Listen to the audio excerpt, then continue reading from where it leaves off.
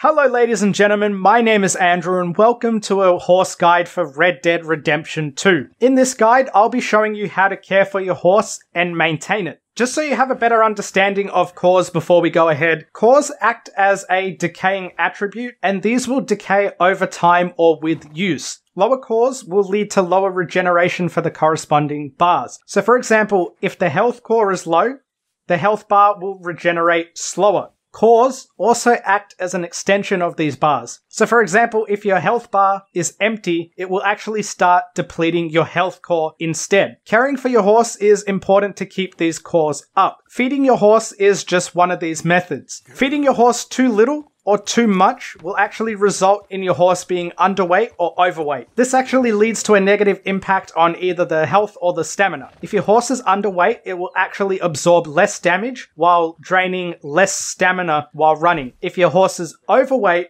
it will drain stamina faster, but it will actually absorb more damage.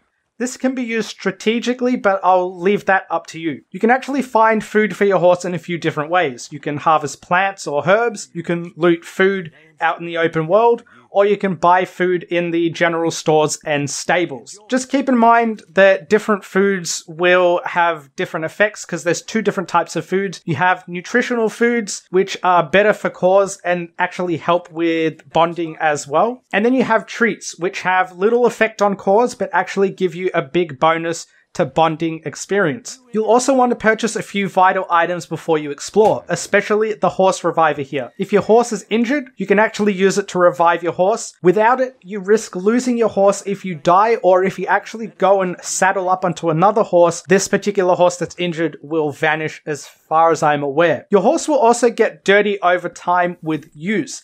This will actually cause the health core to drain faster. Things like blood from your pelts or carcasses that you carry on the back of your horse will actually get it all bloody. And then if you fall over in your horse or while riding your horse, this will get it dirty as well. You can clean your horse in up to 3 different ways.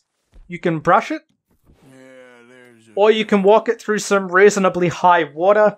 I believe as long as the water's waist deep for Arthur, it will pretty much clean your horse as well. Entering and exiting the stable, even on foot, also seems to clean it. If you wait too long, the health core will start to flash with a red brush icon. Now, 2 other useful tips that will help with keeping your horse safe. Before combat, you want to make sure that you make your horse flee to keep it safe. You can do this by aiming at your horse and holding left trigger, or L2, and then pressing circle or I think B to make it flee.